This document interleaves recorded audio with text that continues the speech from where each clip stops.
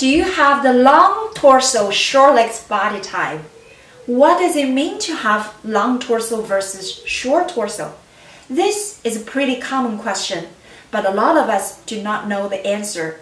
Or there are so many different ways that people look at it, it's very easily confusing. In today's video, I will walk you through how do you know if you have long torso, short legs, which celebrities have long torso and short legs, and if you do have long torso, short legs, how should you dress? My name is Chi. Welcome to my YouTube channel. You're watching Petite Dressing. If you are new to my channel, every week I upload new videos. I talk about how to dress for your body type, how to style if you are petite. I welcome your comments. After you watch this video, leave me a comment below. You can also find me on my Facebook group, Petite Fashionista.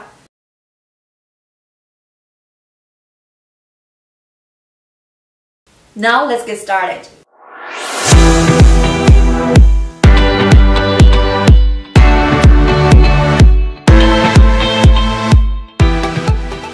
What does it mean to have long torso versus short torso?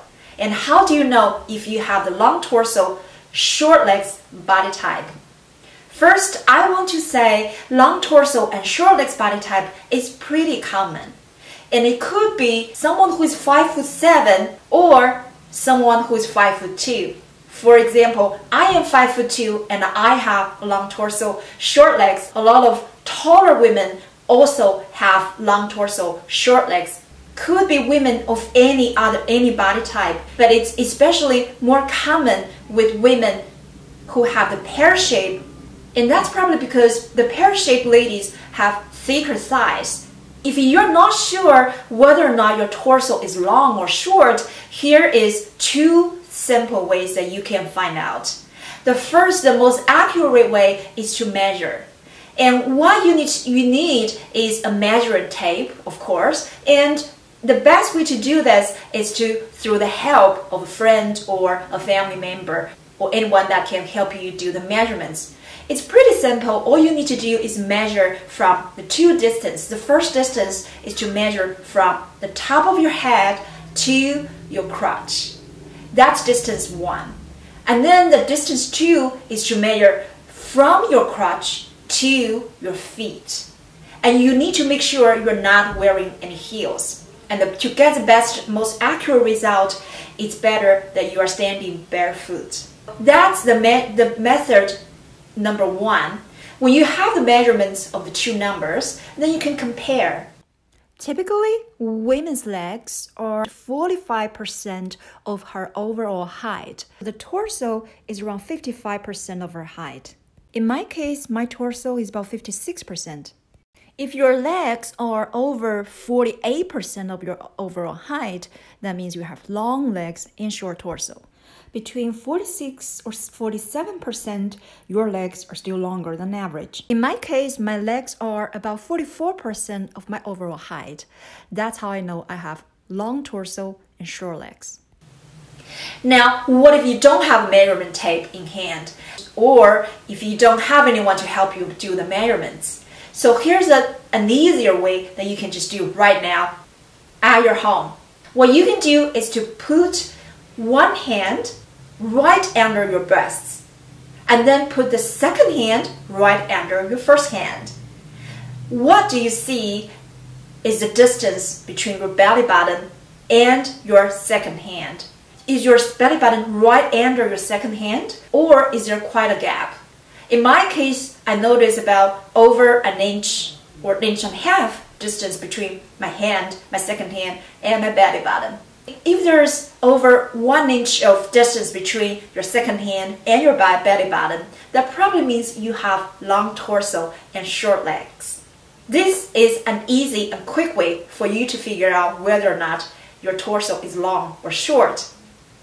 So now that you have the results, you know if you have the long torso or short legs body type.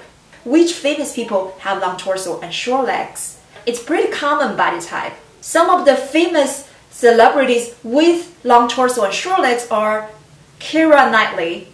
She is 5'7". Olivia Wilde, she is also 5'7".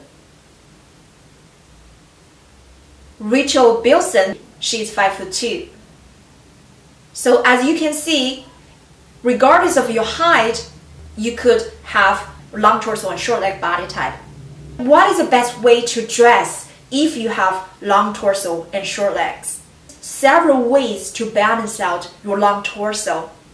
First, in general, one piece works better than separates for women with long torso and short legs.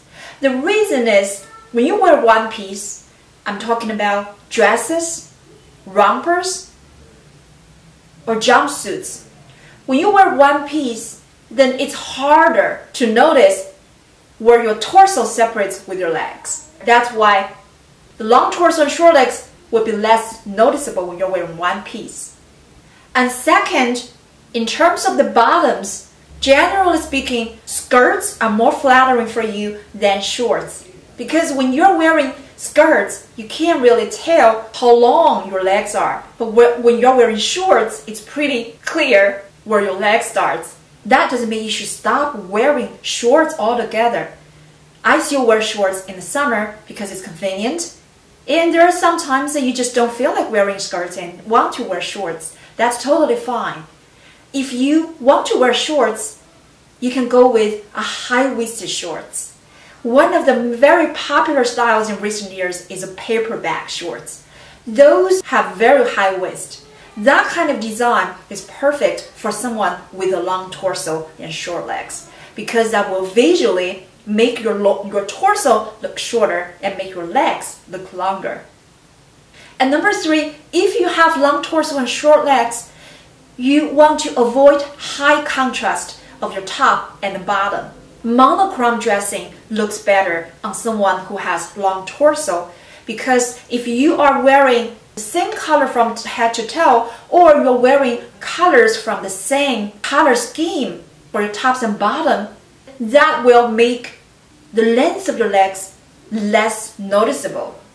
So people will not easily notice that you have long torso.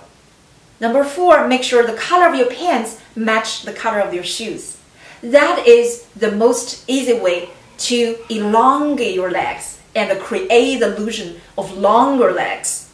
And by lengthening your legs, that will balance out your natural shape. And number five, high-waisted everything. High-waisted bottoms are my personal go-to. I literally live in high-waisted jeans, high-waisted pants when the weather is cold. And in the summer, I wear high-waisted skirts most of the time.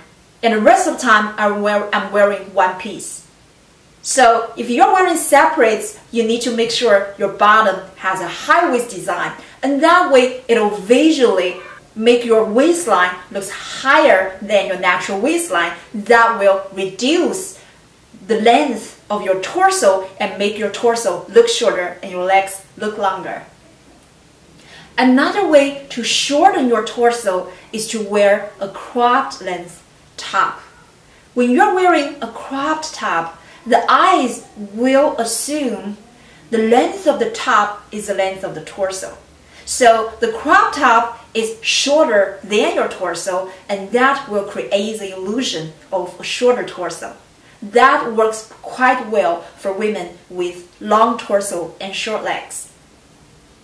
Another great way to make your torso appear shorter is by tucking in your shirt. This works every time, as you can see in the picture on the left. The picture on the right is another outfit of Kara. She's wearing a long top and cropped-legged pants. That's exactly what you should avoid. I highly recommend my other video on how to make your legs look longer.